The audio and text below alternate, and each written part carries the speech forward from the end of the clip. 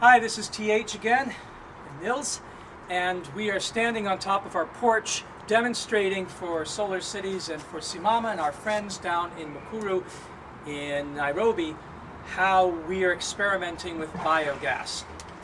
You just heard actually something interesting. I think my son is taking a bath.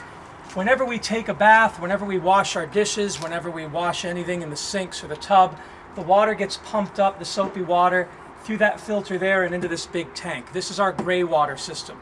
We use this gray water then to flush our toilets because it's a crime to use drinking quality water, which so few people have in the world, to flush your feces down the sewer. So we use Gebrauchtwasser, already used water filled with soap. That water also has nutrients in it, the soap, which is made of fatty acid chains, and that can help feed the biodigester. So it does go into this radiator solar hot water system that we built. This is just an old radiator that we put into a box made of scrap wood and put a plate of glass over. We painted it black, and it has a thermostat in it. Biogas needs to be hot.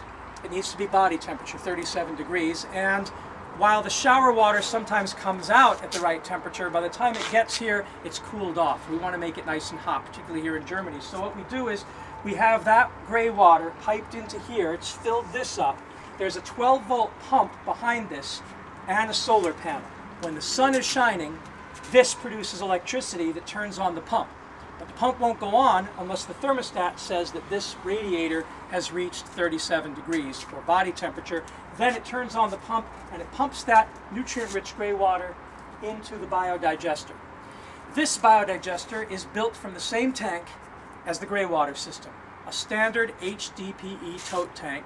That's 750 liter, this is a 1,000 liter tank. They're shipping container tanks, and you can buy them used for about €100. And then I've put styrofoam insulation and wrap, that same plastic wrap they do at airports for luggage, to hold the styrofoam on with a little bit of duct tape. That gives me good insulation. We call this our sacred cow. This is, imagine the stomach of the cow. This is the cow's mouth. This is the cow's throat. Goes down through into the bottom as the esophagus of the cow into the stomach. The cow then, as it drinks water and food, which we put in, and we're going to show you that in a second, we pour the food in, it goes down into the stomach, and then the cow has to take a pee. The extra water, which is fertilizer, comes out here, and it goes into this gas collector chamber. We'll talk about that in a second. So the cow has a mouth, a throat, an esophagus, a stomach, and a urethra for its fertilizer pee. Cows also fart. So this is the anus of the cow over here. And in general, let's see if well, here's some of the gas that I've stored. Oh, you hear that? Yes. You see the flame? Can you blow that out? Just wanted to demonstrate that yes, it is a, can you see that on the camera? It's really difficult to see. Okay, but we'll take another look here. You can see that, huh? Mm-hmm. Yeah. All right. That's biogas. It's just natural gas, and what I'm doing is allowing that gas to go in here. This is my gas collector. It's a very simple system. It's just a 500-liter tank of water with a 300-liter tank floating upside down. Now, because the 300-liter tank doesn't fit all the way into the 500, I stuffed some styrofoam in the top so that I can push all the gas out.